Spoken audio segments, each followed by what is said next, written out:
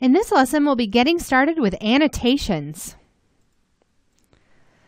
Okay, so annotations are a great tool to be able to communicate with other artists in your pipeline that are going to be working on some of the same things that you are or doing different parts of the same project.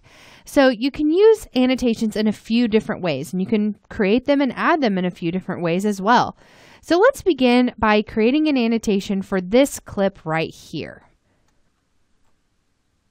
First, I'm going to come up here and click the Annotate tool, and that's going to bring up a little tool palette here to the left. Now, the next thing I want to do is come up here to the little plus sign, and you can see that we have a few choices for how we want to add the annotation. Now, if I had just gone in and created an annotation without hitting the plus sign first, that is a possibility. And I want to show you that this is really one of the more controlled ways to do it, but you don't have to go through this and look through all of these things to add an annotation. So let's just come in here and grab our paintbrush tool and just kind of say, you know, over here, this is where we're going to add some fire. So I'm going to come in and grab my text tool and say, add the fire in this clearing. And let's make this a little bit smaller. You can probably just see that, but it's going a little bit out of the recording area. And I'm going to say I'll left align that. Okay, so here is the text. I've kind of added that. Okay, so great. We have an annotation. Now, it's kind of hard to see where this is, but I'm going to zoom in, and you can see there's a little line right there. And that is an annotation that has been by default added in my clip. So when you add an annotation based on the clip, it will go inside of that clip. So you can see that's a little line right there.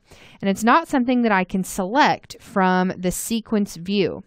So I'll show you how to edit or delete that later. Now, I could just hit Control Z and get rid of those pieces where I said add the fire, and it gets rid of the visibility of the annotation, but it doesn't get rid of the annotation itself, because once you create the annotation, it exists, and you really can't go back without going to this in a special way. So we're going to talk about that in a moment. And when we do this, it's going to be through a different view of this clip. So the way that we get to this is by right-clicking the clip, and we are going to go to Open In, and you're going to choose Timeline View. And here is where we can view this clip almost as if it were a pre-composed layer. And here we have access to that little annotation that was just one frame in one clip. And to actually delete this annotation so that it doesn't show up in the sequence view, we'll need to select the annotation here and hit delete.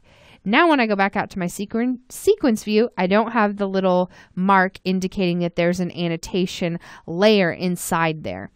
Okay, so now let's talk about a different way we can add annotations, and one that I actually find that I like a little bit better.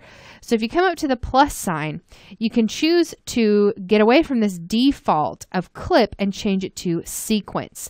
And this is going to add it a little differently. And here we also have some choices for how we want to add this. So instead of adding it just in one frame, we can choose current item, in out points, all, custom. I'm going to choose all for now, just so you can see what that looks like. So we'll go ahead and hit new, and you can see now we've added this annotation layer that kind of goes on top of everything. So if I pull this back and kind of move this over here, you can see that this spans all three of my clips. So what if I would have only wanted this to span, you know, maybe just a certain amount within this clip? Well, I could just click and drag it like I did just now, or I could add it a little bit differently. So I'm going to show you how to add it a little bit differently. But first, let's actually add an annotation to this annotation layer. So I'm just going to grab my brush and kind of add back in that same bit that I had. And I'm just kind of making a little circle there. And we'll grab our text tool again and say, add the fire in this clearing. Okay, and then I can click and move that around. But I can also click and move this around. So you can see if I just click each of those, I have individual control of those annotations. So that's pretty cool. I can change the color of the text after the fact. So let's say maybe I want that to be a little bit less obtrusive. I can make it a little bit gray, or I can actually change it to be a color here in the spectrum of colors. Very cool. And that annotation is going to be visible at any point where I'm on top of that annotation layer. Great. Okay, now I'm going to add another annotation. And I'm just going to show you that when I go up here and I add another one, it's going to add yet another block of annotation here on this annotation layer. And for this one, I only want it to last the duration of this clip, so I'm just going to pull that in. And this one, I'm going to kind of draw a little circle on the top of the building here at the beginning, and then I'm going to move towards the end and draw another circle on top of that building and kind of follow that path and say in the text, let's say dragon lands on building on left of clip. Okay. And I can also change the size of this if I want it to just kind of be one big line like that. There we go. So you can kind of see how this looks as we drag through here. Great. Now, I want to set some in and out points because right here, I want to add some really specific things in my annotation. So I'm going to select my clip and I'm going to add an in point here. So I'm going to hit the I key. And then I'm going to come over here and hit the O key to set an out point. So now I've got these in and out points. I'm going to come up here and choose still sequence, but I'm going to choose in/out points new. And you can see that was added just inside of those areas. So that's a nice tool for being able to define the area without having to drag it after you've created it. And for this one, I'm going to do, let's just do a little bit of a different color just so you can see your studio may have specifics on what kind of color they want to use for things like this. And I'm just going to kind of make this path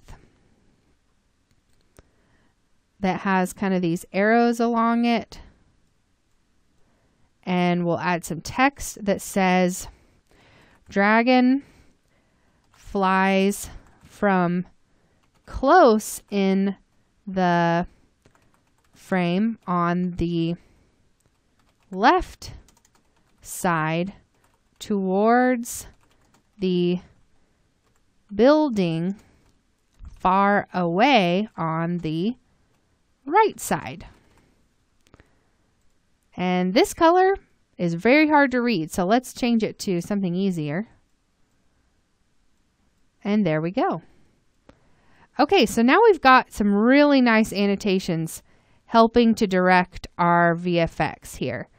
And I want to add one more annotation to this that I'm just going to add to the whole sequence of this clip. And we'll just come in here and kind of pull that back in. There we go. And I'm going to say, add a camera shake as the dragon flies by. Maybe we could actually shorten this a little bit and just have that right in the middle, because that's probably about the time that we would want it to shake, kind of as the dragon flies by in the middle. Perfect. Okay, so now we've got a lot of annotations added, really making this for easier communication. Now, in our next lesson, we're going to learn how to create a comp, and we'll be learning how these annotations and these grades get added inside of the comps that we create. So stick around, and in the next lesson, we'll be creating comps to work as our Nuke scripts throughout the rest of the course.